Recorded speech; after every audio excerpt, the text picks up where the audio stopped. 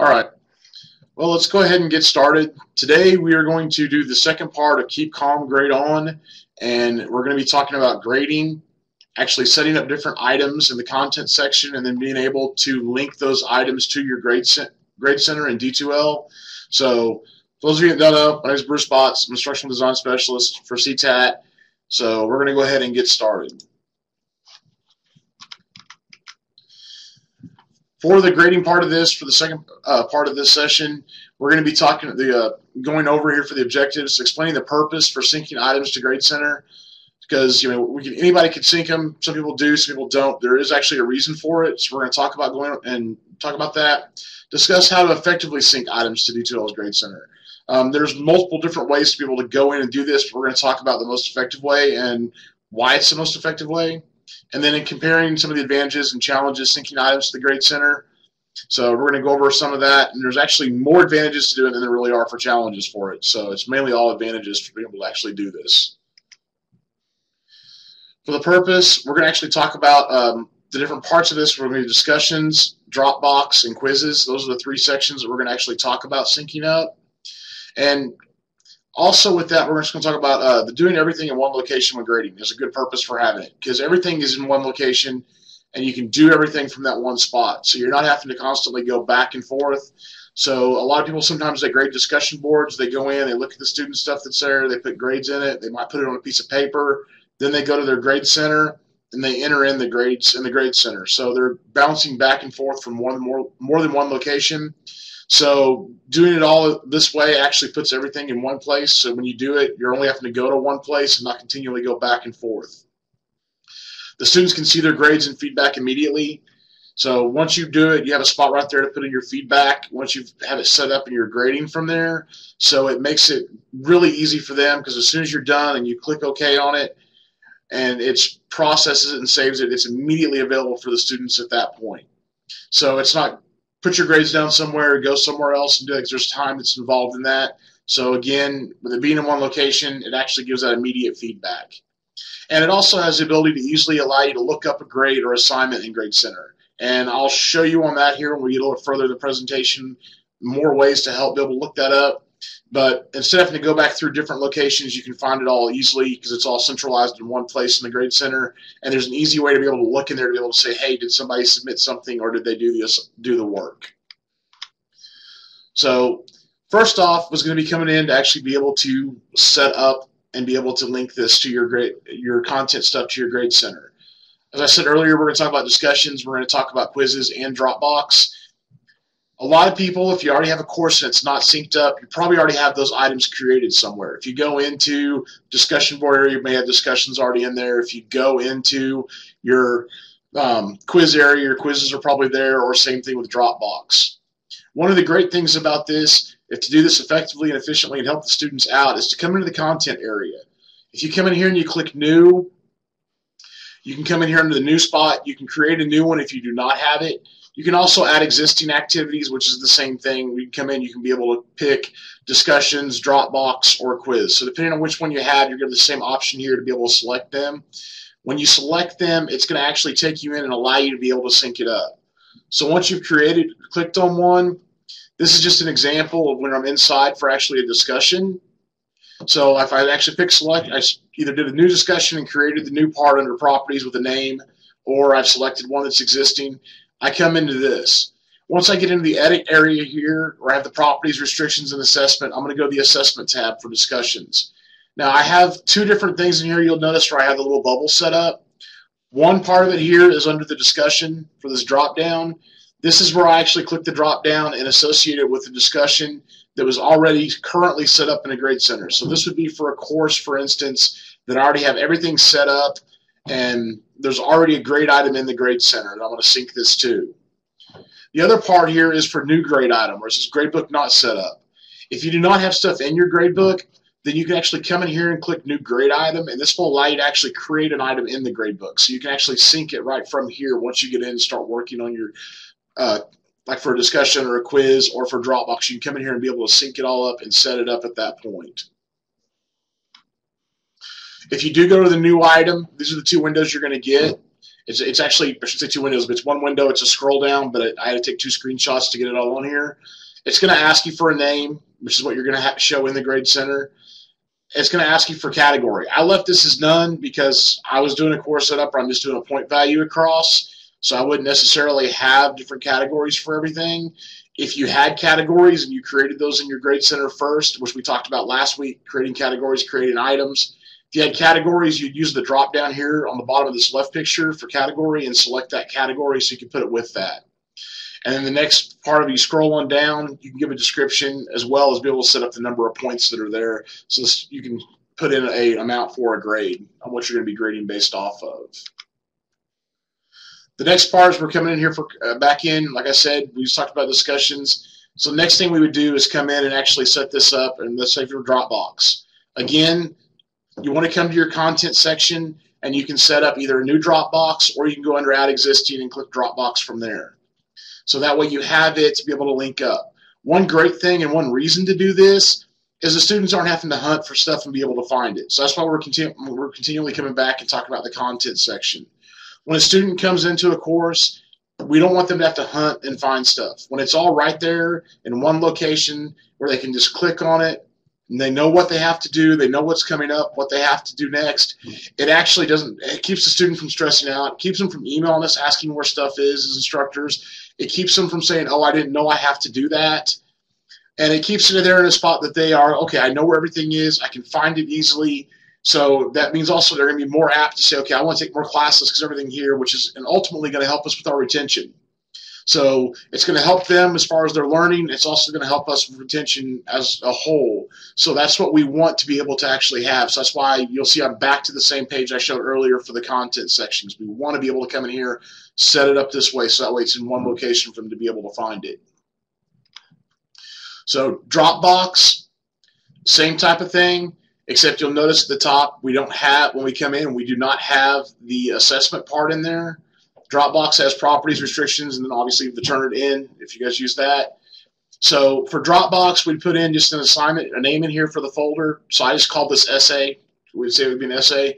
Again, option for category. If we wanted to associate this with the category that we'd already created, like we talked about last week, or 2 weeks ago, sorry, for the Keep Calm Grade On, the first part of this. And then a grade item. So again, if you have a grade item, all you got to do, click the drop down. You can already do that if you already have your gradebook set up. If you don't have it set up, then you can come in here and be able to click new grade item and create a new one at that. And then obviously put in the score for how many points it's going to be. So when you grade, you'll be able to go in and be able to grade for it. If you click new grade item, again, same page as we had before. It's going to give you the same options to be able to set up a new grade item so you can put in what you want to call it and be able to set that up. Same type of thing when we come in and we start working with quizzes. We want to go back to the content section. We want to either do new quiz or click the drop down for add existing activities and then click a quiz that we already have in there. We want to keep this consistent. We want to keep this set up this way, like I said earlier. That way the students can go through the course, they can find everything. It alleviates emails on our side as faculty for them asking questions, and it also gets rid of that, oh, I didn't know I had to do that question that they always seem to ask. Oh, I didn't know that was part of the course. Or, I didn't know I was required to do that. They can find it.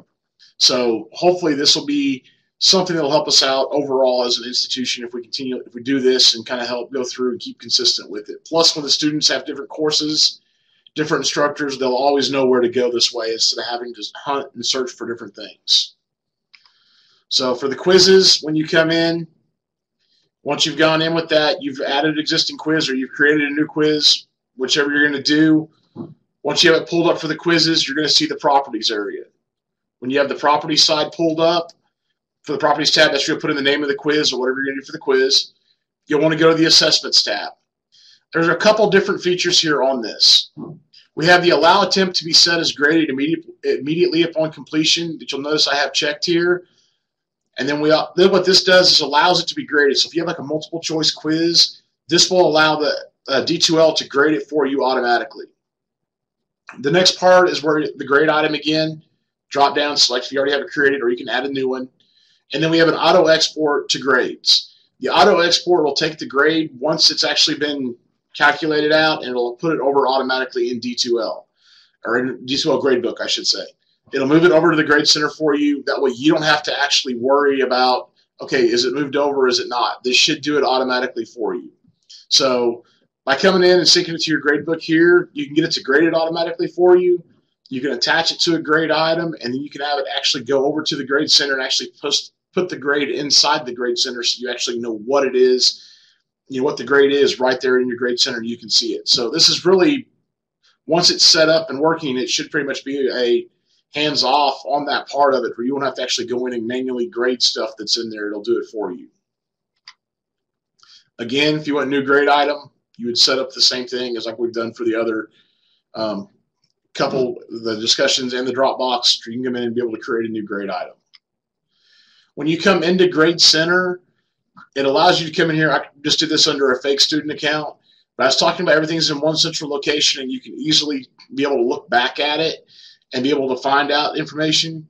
If you'll notice here, under discussions, if you notice where there's these little bubbles that are sitting there by the 100%, and then we also have over here under homework, we have the little icon here, and the same thing under where I put this category in here for midterm. These items will show you right here very quickly if a student has done something. You can click on one of those items, it will open it up so you can be able to see it. So if you're in week 12, week 13, student says, hey, I don't understand why I have a 0 for my discussions from week 9. You can come in here very quickly, look through your grade center, find their name, come across and say, okay, well, there's my discussions category. Here's the assignment for the item under it. Okay, there's a bubble. Okay, so they did something was done, so you can click on it and see what it was and why you gave them a specific grade. If the bubble's not there, then you can just easily glance here and say, well, you didn't do a discussion board for that time. A lot of faculty I've talked to, so they go back and forth a lot of times. They get that. They have to go back in. They log into discussions. They go through the entire forum that's there for that thread to see if the student had posted. Or they try to hunt down for specific student information from going into the grade part of it. This is a way to be able to get it quickly just by doing a glance instead of actually having to go through and hunt for everything that one student might have put in. And I said, same thing under homework, click on it. It'll take you right up into where their assignment was. Same thing for midterm. You can click on it. You can take you where I have the midterm here, but for a quiz, it'll take you right into where the quiz is so you can view it quickly and be able to say, oh, okay, here's what was wrong. Here's what happened. So it makes it very nice in that aspect to be able to go in and be able to find things. So advantages and disadvantages, like I said earlier, it's mostly advantages. It's one-step grading. You're not actually having to go from one location to another with the grades. Once you have it set up, you click on it, you can grade. The grade will go to the grade center right there. You can publish it to it. So you're not having to go back and forth or write them in on a piece of paper and then go back into your grade center and then enter them in at that time. Enter them one time. Again, it kind of falls back in the same thing with one-step grading. You're only having to enter it in one location. So you only have to enter a grade once. You don't have to go in and save it one place and then go and enter it somewhere else so you can get it in the grade center. Easily can pull up the grades. Like I showed you guys like I showed a second ago on that last slide, you can come in, you can see what's there. It's all in grade center. It's all in one location. And then you can also see quickly in there and say, okay, did they turn something in? Did they not? So if a student does ask a question about something on a grade center item, you can easily go in and get it and pull it up. And then once it's set up, it'll copy semester to semester. So it'll copy over with the grade settings. It'll copy over with what you have in content, your quizzes. That all copies over. So once you have it set up, it's great to be able to go in and be able to do all that. The one disadvantage that some people would say would be time, because they actually have to go in and configure it and set it up. If you already have stuff set up, then it would go a little bit faster. If you don't have anything set up in Grade Center, then obviously you're going to have to create grade items for each one of the assigned, anything that you have an assessed value on. So that was where it could be a disadvantage. You're going to spend a little bit more time for the first time that you set it up to get everything ready to go. And then once it is set up, though, then, like I said, it'll copy forward semester to semester. So the disadvantage turns into an advantage after that. So that's kind of going over the basics of what setting up stuff, syncing it to the Grade Center, trying to make it easier for students to navigate, as well as making it easier for faculty so you can go to one location at a time and be able to grade.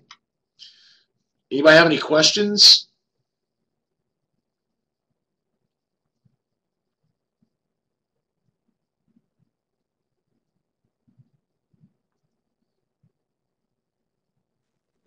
Can you hear me? I can, yes. Okay.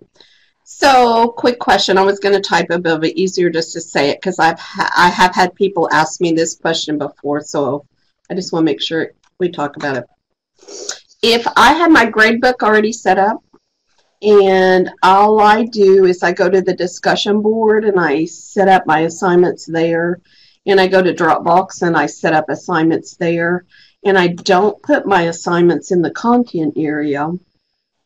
Um, and I decide next semester I'd like to do what you've suggested. Is that easy to do?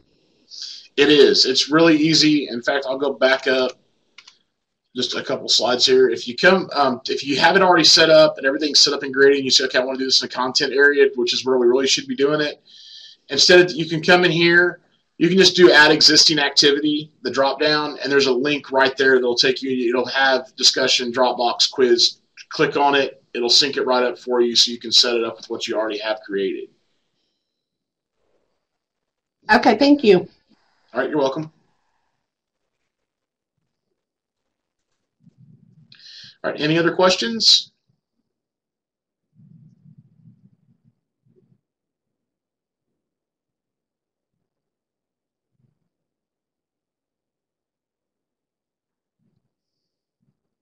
All right, thank you guys for participating. And Stephanie's typing something. Okay, so thank you guys for participating, and hopefully it'll be something that will help you guys out and that people will implement in the course and make it a lot easier for our students as well as for everybody that's teaching the course. Thanks, guys.